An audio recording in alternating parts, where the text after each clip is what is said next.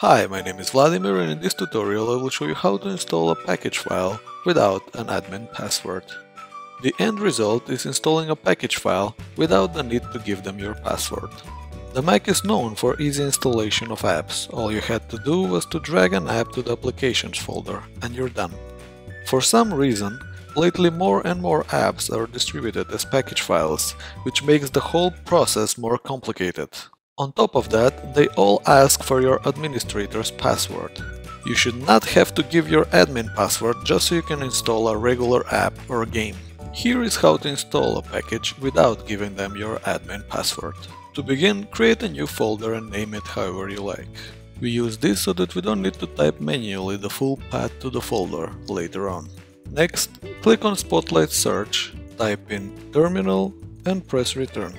Here we'll need to manually extract the package file. To do this, type pkgutil space -- and press space. Now, instead of typing the full path to the package file, you can simply drag and drop the file into terminal. After that, drag and drop the destination folder that we created as well. Now, if you press return, you will get an error message that the folder already exists. To fix this, simply delete the folder that you've created and repeat the command. Here is a useful tip for using terminal.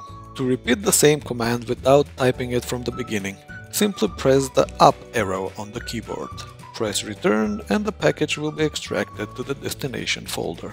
Inside you will find another package file. Right-click on this file and choose Show Package Contents. Inside you will usually find a large file called Payload.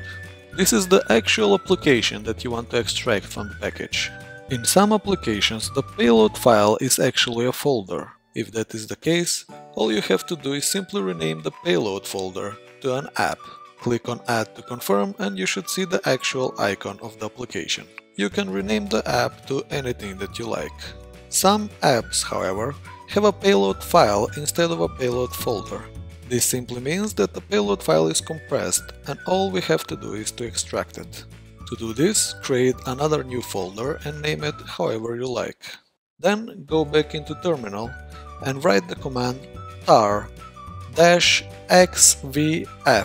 and press space. Now drag and drop the payload file into terminal, then type in -c and make sure the C is uppercase, press space, and then just drag and drop the folder that we just created.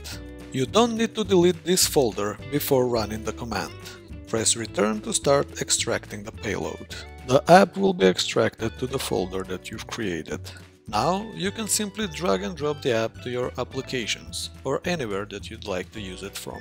That's it! You've just successfully installed a package file manually without having to give them your admin password. I hope you find this tutorial useful. Give it a thumbs up if you liked it, subscribe if you want to see more videos like this, and thank you for watching.